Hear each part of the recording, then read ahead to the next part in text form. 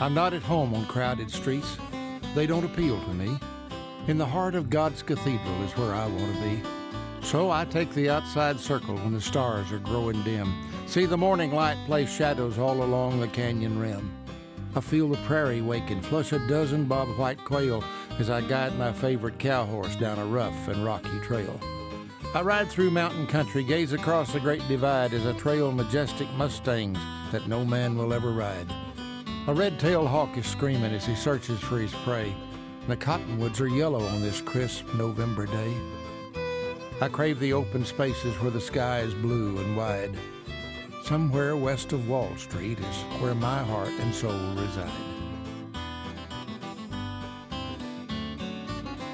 Hi, I'm Red Steagall. Join me as we explore another trail somewhere west of Wall Street. And today, we're going to visit the Pitchfork Ranch.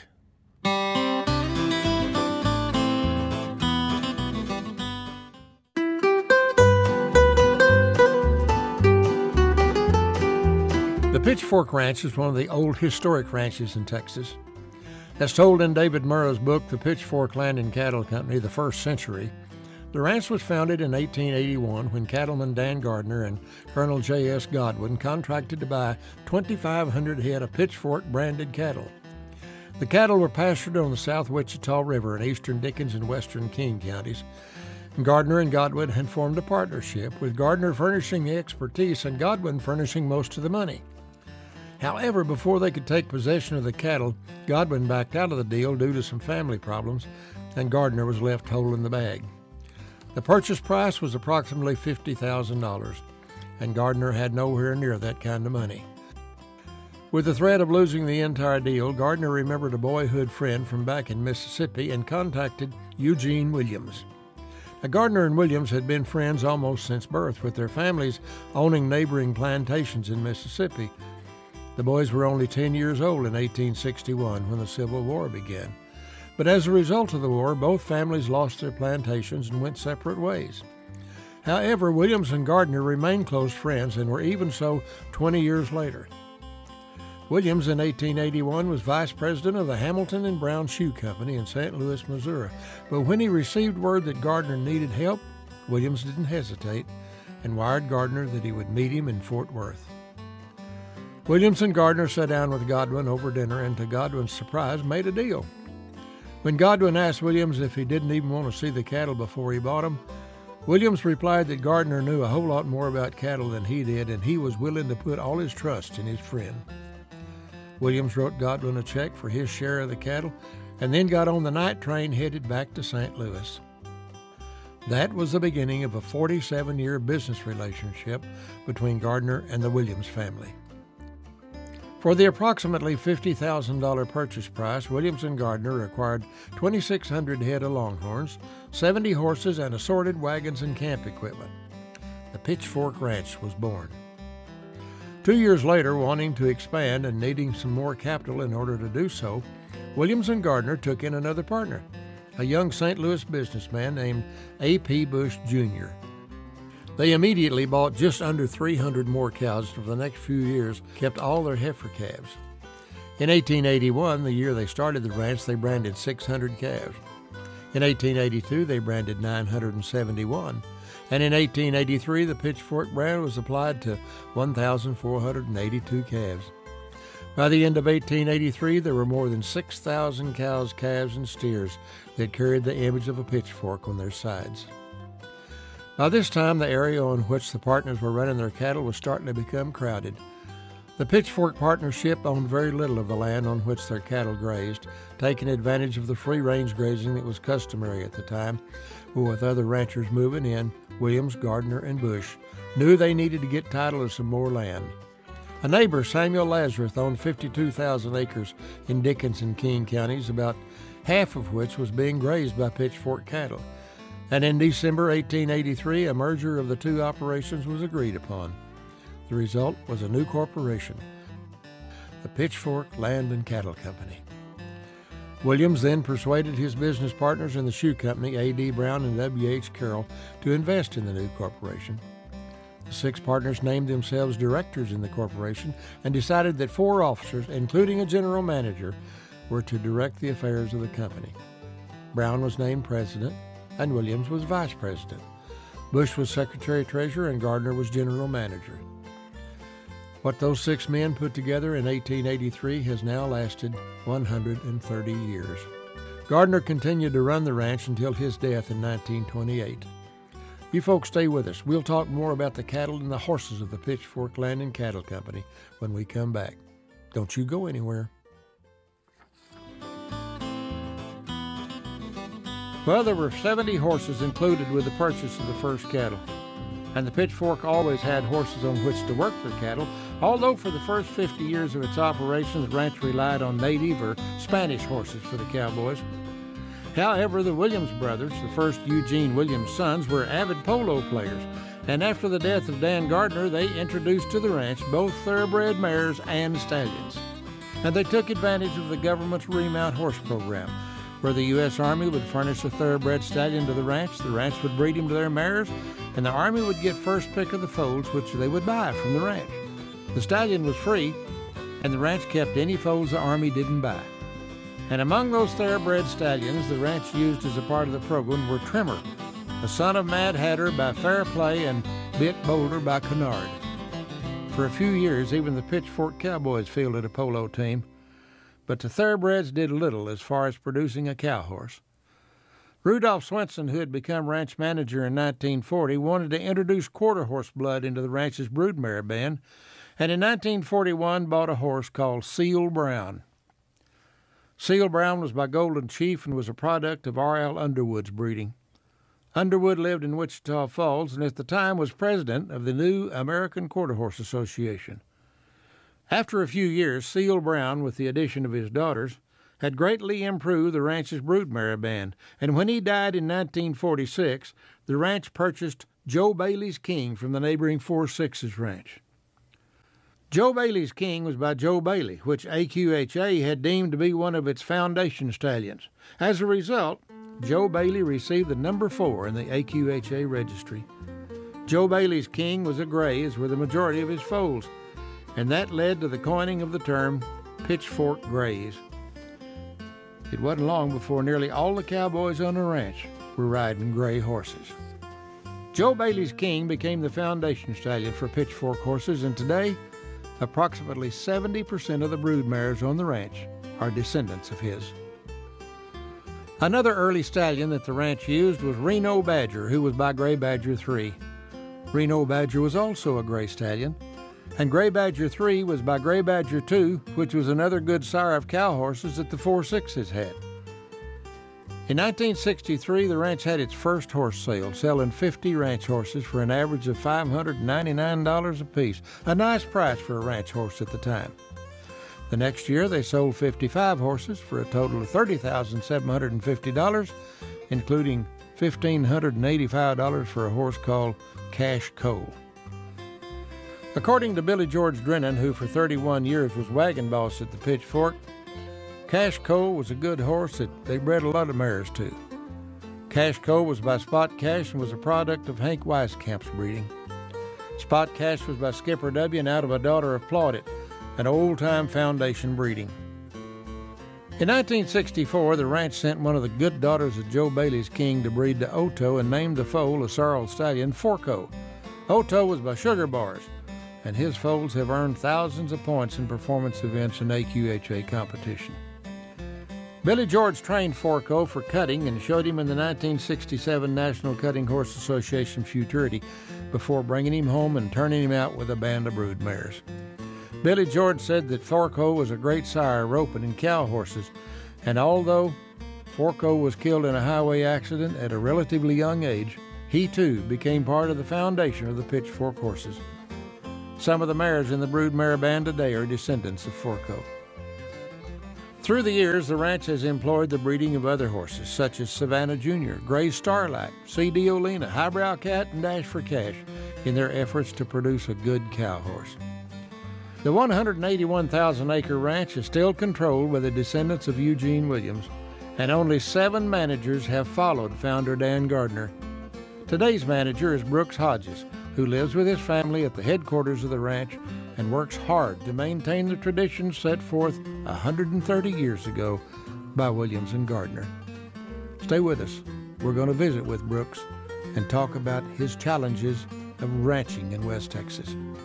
Stay with us. We'll be right back.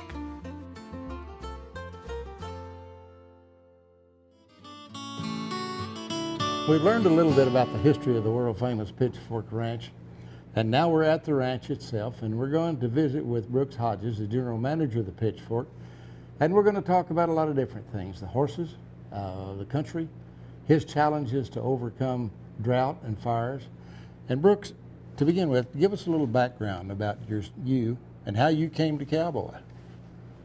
I wasn't raised on a ranch as a kid, but we was always around horses, and we always had horses, my family, and my dad always had us kids out there riding when we was little, and little play days and this and that, and I always just thought the life of a cowboy would be pretty neat to be a part of. And when I was 12, 13, somewhere in there, I went to work on a little ranch there north of Bushland, kind of outside of Amarillo, on the weekends and on the holidays and stuff. And Dripping Springs Cattle Company was the name of that deal. And an old man there by the name of Darrell Winterfield kind of took me and my brother in, and we'd trot around and look at yearlings, and he really was kind of the first one to ever probably show me some of the ethics and things as far as cowboying goes, you know, and started instilling those, you know, those good qualities that you learn, I guess, really from being a part of that deal. Yes. Well, when you got here, you had some real challenges. That was the year you got here was the big drought. I mean, a real big drought. Yes, sir. And a lot of cattle were shipped off out of this country up north where there was grass, because there wasn't any here. And then what grass was left, a lot of it burned off. Yes, sir. And we're going to talk about that in a little bit, because we're going to go out there and see how that country has recovered. You bet. One thing I want to talk to you about is your horse program. And the Pitchfork horses have made a great impression on the quarter horse breed through several generations. And what do you look for in a horse today? What's the genetics of your mare herd, and why do you select particular horses to nick on those, if they'll nick on those mares, and preserve your genetics and move it forward? Yes, sir. You know, I think I'm blessed to be the sixth general manager on this ranch, and the 5 or so guys in front of me for the past 130 years did a bang-up job, I think, and starting the horse program and trying to bring in different genetics through the past 100 years, you know, and try to build a broodmare band off of those, and not really chasing a trend as they went forward, but just tried to produce a good quality horse that would work for this ranch. Mm-hmm. And if it worked good here and was able to, you know, provide a tool to these cowboys to do their job, and if you had one that was special enough to kind of get outside and maybe do good in the arena or a ranch horse deal, well, that was just kind of gravy, you know. But their number one job was to take care of these cows and just kind of another tool in the toolbox, if you will. But you know, I don't think that there's anything that I'd want to really say that I'd do to change what them guys did, because what they did was good and it worked. And so I think what I would look at moving forward maybe is just to try to introduce maybe some of these newer bloods that, you know, bloodlines that are out there today, or that maybe D. Burns didn't have in 1940, sure, you know, and things like that, and bring those newer bloodlines in and cross them with the foundation that's there, back to the Joe Bailey Kings and mm-hmm, the, you know, the Preferred Pays and those Seal Brown. And I remember looking back at some of the pedigrees on some of the mares that came from the Pitchfork, and there was a horse called Gray D. Bar back there. Mm-hmm. It was by yes, C-Bars, I think it yes, was. Yes, sir, that's right. And you had a great stud here named Cat Silver. Yes, sir. You know, that horse, they bought that horse in 2002 from around the Bridgeport area, somewhere around Decatur, somewhere Bridgeport, I think. And they brought that horse in here, and he was a gray stud, and that was important, I think, when Bob probably bought him, was to kind of help hold to some of that gray, you know, Pitchfork tradition. But he was a good pony at that too, and they brought him in here and did the same thing. They crossed him on some of them old Sir mares which goes back to your Savannah Junior and some of them horses that was, you know, back in the 60s, and they went to crossing him on them kind of mares, and has just made some really, really good athletes for this ranch. That horse, he throws a lot of cow and just a lot of ability, and he's real gentle, had a good disposition, and I haven't rode many of them colts. There's a lot of people before me that rode a bunch of them, and but I've rode, you know, 3 or 4 of them, and I sure like every one of them. What are the other studs you're running? There's a gray Starlight stud out there named Tejon, and he's going to be kind of your bigger, ranchier type horse. He throws a big old bottom in them colts. They might be a little bronky to start, and but once, I've never started one, but what the guys tell me anyhow, when they kind of get him over that hump, kind of get him over them first, you know, 30, 60 days, them horses just got a big bottom and can make some of these big drives and big gathers out here, and make good using ranch horses. Good. And we brought in, I didn't, but pre-me, they brought in a C.D. Alina stud, own son of C.D. Alina, and his colts are coming too this year, and so we'll be able to maybe get them started and kind of see what they're going to be like. And we've got a one-time Pepto stud that's just now 2, and you know, we'll be able to one of these days see what his colts are like. And got a sophisticated cat, little stud, and so it'll be interesting to see how some of these newer horses cross on some of these old mares, and I tell you, I like to every year try to buy 2 or 3 mares, you know, go to these futurity sales or something, and try to buy you 2 or 3 good, you know, kind of middle-aged brood mare that might be bred to something a little different than what we have, and bring those mares in and incorporate them with our foundation, you know, mare band, and just try to bring in a little new blood, and then we can kind of just play with it and see what works and what doesn't work, I guess. And there are plenty of them out there to choose from. Yes, sir. But of course, we all know that the genetics of that broodmare band is the single most important element in the success of your breeding program. Yes, sir. Absolutely. You had some challenges with fire and drought, and I want to take a break right now, and I want to run out and take a look out in the country and see how the pasture's recovered, and we'll talk about your challenges there.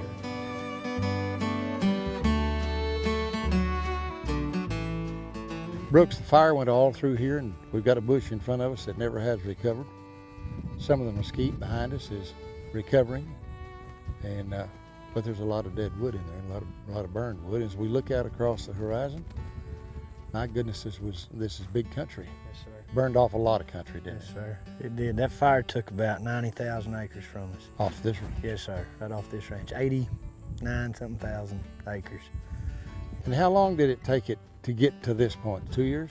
Yes, sir. About 2 and 2.5 so far. You know, we entered the fire was April, May of 2011, and that's kind of about the same time we entered the drought of the century all at once. So not only did we not have any growth come back typically like you might after a normal fire, because it sat dry for 2 years, and finally we've been catching some rains past 3-4 months here, and 13's been good to us and had a good summer, and hadn't had so many consecutive days being so hot, you know, this year as it has been in the past. So we're still a little green and showing some grass growth, which looks good to me. Well, it looks good to me, and it's coming back. It's really trying to fill in the bare spots. Yes, sir.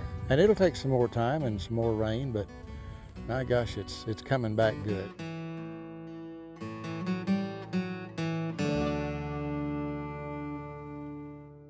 Thanks for riding along with us. We hope we taught you something about the cowboy you didn't know, or maybe brought back an old memory. Until we meet again, I want to leave you with something to think about. The man who doesn't read good books has no advantage over the man who can't read them. Mark Twain said that. Be sure and listen for us on your local radio station for Cowboy Corner, and join us right here next week as we explore another trail somewhere west of Wall Street.